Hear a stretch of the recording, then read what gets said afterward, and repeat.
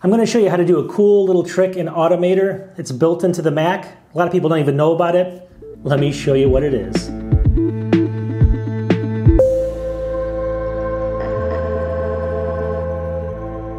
All right, welcome back to the channel. So what we're going to do today is a little bit different. I've done some videos in the past. You can search my channel, search for Automator, and you'll find a whole bunch of videos I've done in the past on this, but this is a different task. So there's a feature called Automator. It's built into your Mac. All Mac computers have it. You have to go into your Launchpad. Then you have to go into your other. There's a folder called Other, and inside of there, there's a program called Automator. And I'll get into this in a second. I'm going to share my screen. It's going to take 2 minutes to create this application.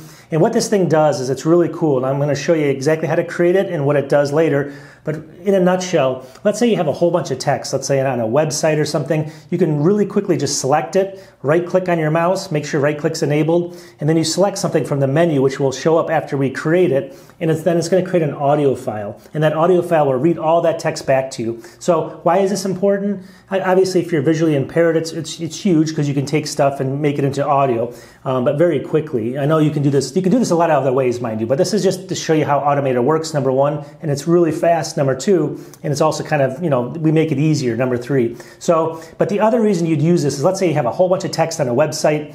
You can select all that text, just right-click, hit one button, and it creates a text or an audio file for you. And you can listen to that audio file. It's going to read it back in text to you. And you can kind of let's say you want to go to bed and you want to read through a whole article, or you want to learn stuff like cooking or something. You can save a whole bunch of this text. It creates audio files, and then just move it over and then just listen to it as you're going to sleep or in your headphones or whatever you want to do. Let me show you how this works in a second. I'm going to share my screen here. It's really cool. It's going to give you some ideas about Automator, how it works, and you'll learn a little bit about it, but it's going to be a cool feature also. So I'm going to share my screen here, and I'll catch you on the other side.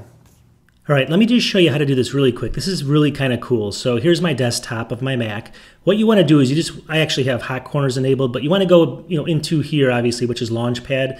Look for the Other folder here. So you'll find it right here. Click on that. And inside of here, you're looking for Automator. See it right there? It's this little guy with the bazooka. So you want to click on him. And what I tend to do is once you click on him, you might get like a box that comes up. I always hit cancel there. I always cancel that out. And then I go up here and I go File and then New. So you can see that I'm in Automator. Make sure you're in Automator right there. Then go to File, New. And it's going to bring open this box. Now, this box will look similar to everybody. On older versions of Mac, this is all very similar. If you're using an old version of macOS, this quick action right here, which is this little wheel, I think it says service. So what you want to find is either service or quick action. I'm on an M1 Mac, so mine is quick action right here. So you can see obviously that's the one you want to click. It looks like a little wheel on both of them. So you click that, highlight it at least. It's highlighted, and then you go down here to choose, and you want to select choose. All right, so once you click that, you're going to see this workflow up here. And don't touch anything yet. You just want to leave it alone. It says workflow receives current automatic text. You want to make sure, you can click on this to look at them, but just leave it alone and make sure it says automatic text right there. And then it says in any application. Again, you can change this, and I'll get into that maybe later, but you can select this so that it can only be done in one application. But I'm going to leave that as any application. And the rest of it here, just leave alone. It doesn't matter for this example, so leave everything alone the way it is. Then you want to go over, there's a drop-down menu over here, and you can see there's a ton of different things in this drop-down menu.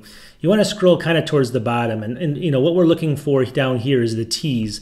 And so you can see one down here called text to audio file. See it right there, text to audio file. You want to just click it once, highlight it, and then just drag it over to the right into this box and let go. So now we have it over here. So that's pretty funny. So now here we have the one thing up at the top that we left alone, and we have this other box that came down here.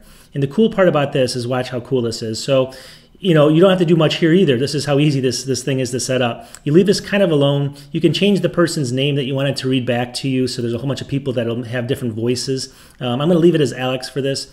Just for this. And then what you want to do is you want to go ahead and create a save as file. So I always make it a file that I recognize, like text, to speech, and I'll just do like test, something like that. So that's the name of the file. And then it says, where should I save it? I always just save it on the desktop so I can grab it and then move it somewhere else. So basically all I did here is I created a save as, that's it, and I left it alone. So nothing else. So now all I have to do here is I actually just go up to File, see here? And then I'm going to go to Save, so File, Save.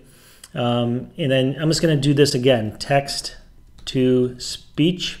I'm going to call it text to speech, and I'm going to save this, all right? So now this is saved. Now watch how cool this is. So you don't have to really do anything here. You can test it over here and all this other stuff. But I'm going to show you how it really works. I actually just saved it. So now all you have to do is once you save it, go to a website like this. See it over here? And I went to an air fryer's website. Just, let's just say I want to learn about this before I go to bed. I want to have an audio file that's going to read this text back to me. So how do I do this? Well, once I created that whole application, all I have to do now is I select a whole bunch of text. See this like this? I select any text I want. It can be any text.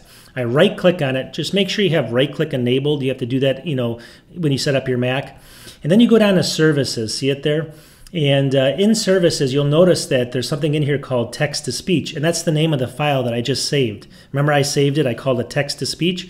So I'm going to go ahead and click on that, and it wouldn't be in here otherwise. It's only in there because I created it in Automator. Just think about that. So again, you highlight the text, you right click, and now go down to services, and then down here, text to speech is the thing I just created in Automator, and I click on it. And you're going to say, well, what happened? Nothing happened. Well, it actually did what it's supposed to do. Watch this. So now I can click off this. And now, remember I said I was going to save it to the desktop? So let me just kind of close all this. Well, I'll leave this open, but I can, well, actually, you know what? I'm just going to go File. I'm going to close this down just to close it. To prove that I don't need Automator up. But look over here. I created this file over here, and it's called Text to Speech Test. Remember I called it test when I created the file, and I saved the application as just text to speech. So here's the file it created. Now listen to this. If I click on it, first off, a disappointment. Air fryers are not deep. Let me go ahead and raise the volume so you can hear it. They are basically small, powerful ovens, and ovens use air as a vehicle for heat, whereas deep frying uses fat as the vehicle for heat. All right, as you can see, it's basically reading back exactly what I highlighted. You can change the speed of it and there are various things, and you can change the voice. That voice is kind of pretty bad. But long story short, it creates this file. So now I'm going to go over here, and I'm just going to go back to the web really quickly again. We'll go back to Safari. We'll scroll down. Again, you can choose any sections, major sections, minor sections. But let me just choose that little one. I'm just going to remember, right-click, Services, and then down to Text-to-Speech right there. And where did it go? Well, actually, I'm just going to shut this down. Now it created a second file. See it here? And it just concatenates that. Now this is text-to-speech test 1. This was just test. So it's going to keep adding files. You can drag these anywhere you want. Again, listen. Put the air fryer on a heat-resistant surface. All right, see that? So that's saying put the air fryer on a heat-resistant surface. Oh, I just shut it down. I can't go back to show you, but that's actually what I selected. So you get the idea. Anything you select, you can put this to use in a lot of different ways. So just want to show people how easy it is to use Automator, and just fool around with it. Just be careful, because when you do applications, it does things. You don't want it to like delete all your files or something, but you have to know kind of what you're doing. But there's a lot of information out there on this. So definitely check it out. Support my channel. Let's catch you on the other side. I'm going to say bye in a second here. All right, so what do you think there? Pretty cool, right? So Automator has a million different functions built into it, and you can do tons of different things. Check out my channel. I did a whole bunch of other stuff before. If you search for Automator on my channel, I showed you how to click one button and it opens up a bunch of websites, a whole bunch of weird stuff like that. But you can kind of go in there and fool around. Again, there's a lot of different ways you can do this. I know you're going to leave comments and stuff. Oh, you can do it this way. It's easier. Whatever. This is just getting you involved in Automator, showing you what's available, and you can create these things literally in seconds, and they can maybe help a lot of people out there, depending on what you're creating there. Long story short, I just wanted to show people what this is all about in Automator, and you tell me, is this useful or not? Do you want to see more of this? I mean, I can always do my reviews and stuff. I'll do a couple of these slotted in here and there. I'm not going to concentrate on this, but if you want to see a couple more, let me know in the comments. I can create some. Anyways, I'll talk to everybody soon. Have a good weekend. I know it's a long weekend for a lot of people, at least in the United States. We'll talk to everybody. Peace.